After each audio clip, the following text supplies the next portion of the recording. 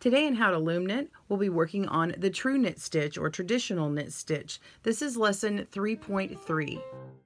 Welcome to GoodKnit Kisses. We're all about helping you stitch your love and love your stitches.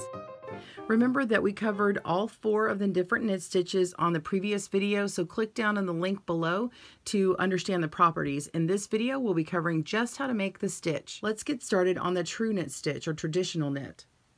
For this video, you're going to need to cast on 22 stitches. I'm going to demonstrate on this loom over here. Go ahead and start casting on. It doesn't matter if you're doing the chain cast on, the double E-wrap, or if you do the E-wrap flat. Pause your video and meet me back up for working the stitch. Are you ready for the traditional knit or the true knit? This is called the reverse purl because there are some extra mechanics to it, and it's worked opposite of how the purl stitch will be. So when we get to the purl stitch lesson in lesson 4, you'll be more familiar with some of these motions. What happens is you just put the yarn in front, just like we did for the U knit stitch, and then you're going to go underneath the bottom loop and put your hook right in that little groove, okay?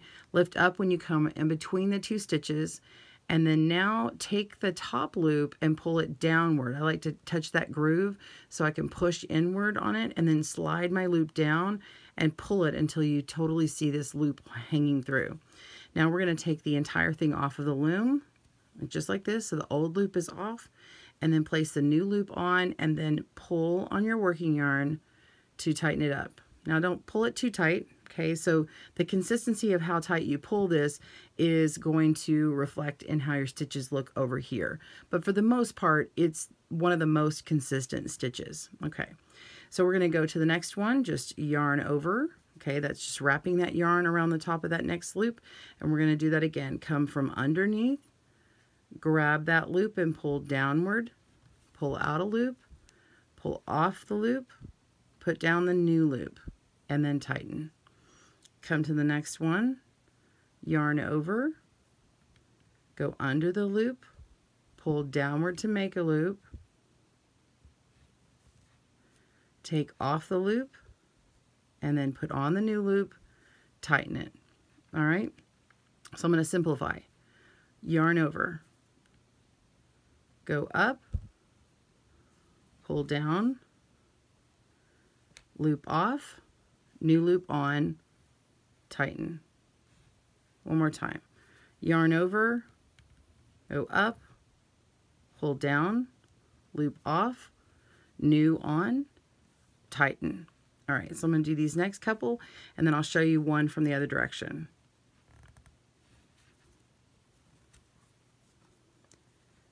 This is one of those stitches that looks really nice and consistent, but yes, it does take a little bit extra time. But once you get used to it, like all things, it's easier to do the more often that you do it. Okay. Coming from the other direction, we've already knit this last one. We're going to do it again. Yarn over, going the other direction. And then we're going to go underneath this first one, pull down that loop, take it off, put the new one on, and tighten. And then you just continue going on. Now you may have asked yourself in these videos, why have I not skipped this first peg? Okay, you may have seen in other people's videos they're skipping the first peg or slipping the peg. That's something we'll talk about in another session. But most knitters and most needle knit patterns aren't doing that when they're knitting, and so I don't want to teach that part just yet.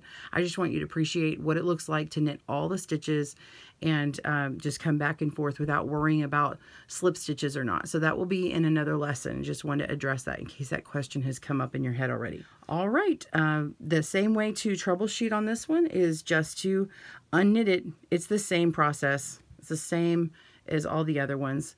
Well, you did great, and I know this one takes a little bit longer, but it's well worth it. You know what time it is? It's time for homework. Yes. So in the true knit stitch, you're going to knit up 37 rows. So go ahead and work on those and take them off with the scrap yarn. Be sure and click on the next video link in the description and subscribe with notifications for new lessons. And again, we'll have more on our website if you missed one. Thanks for joining us today, where we help you stitch your love and love your stitches. See you again soon.